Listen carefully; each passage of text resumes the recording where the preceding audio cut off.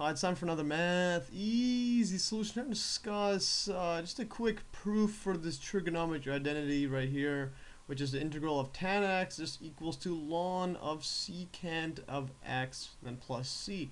Basically, to prove this, we're going to use the substitution rule for integrals. You can see the proof of that in a video link below, as well as some examples.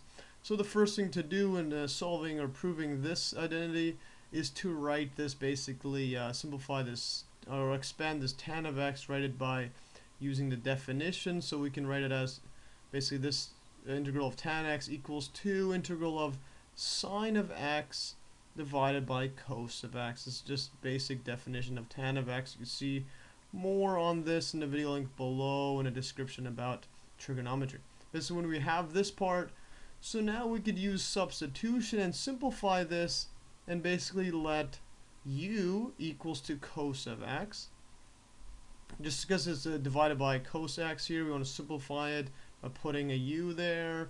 And also the reason for this is when we take the derivative of this, so du, or the differential, we'll get basically negative sine of x. That's the derivative of cos x. You see proof of that also in the video link below. And always put the d of x here. So now we have the sine dx. If we write that out in terms of du, we'll get basically sine x dx. This just equals to negative du. Yeah, negative du over here. So now we can just basically plug in everything back into this function. So we'll get basically equals to the integral of, now we'll have a 1 over u. And then this dx, sine x dx, that's negative du. So we can put the negative out here. Now we'll have a du over here. So now we just basically find the integral of this, or the antiderivative of 1 over u. And that is actually, if you see a video link below on antiderivatives, that is just the derivative to get to this is basically ln of x right here. I mean ln of u.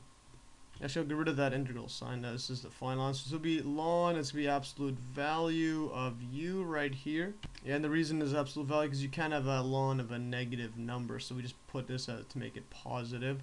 So we have this part here, and then it's all like always, we have to basically add a constant. So plus c. So now we could even simplify this part further by using our basically logarithmic properties and writing this as equal to ln absolute value of u to the power of negative 1 right here. So this is a negative 1 in front, or negative in front.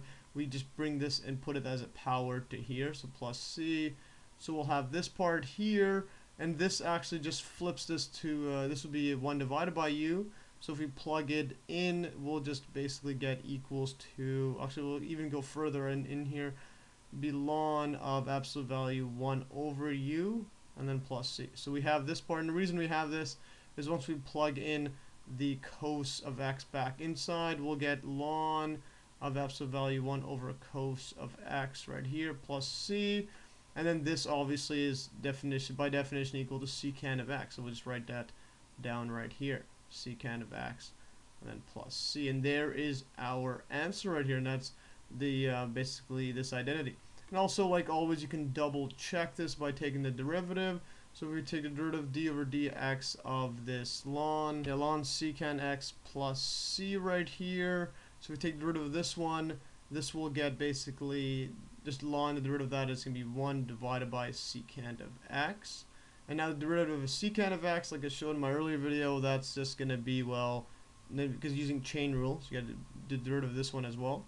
So tan x, and then times it by secant of x. So this is just a derivative of secant of x.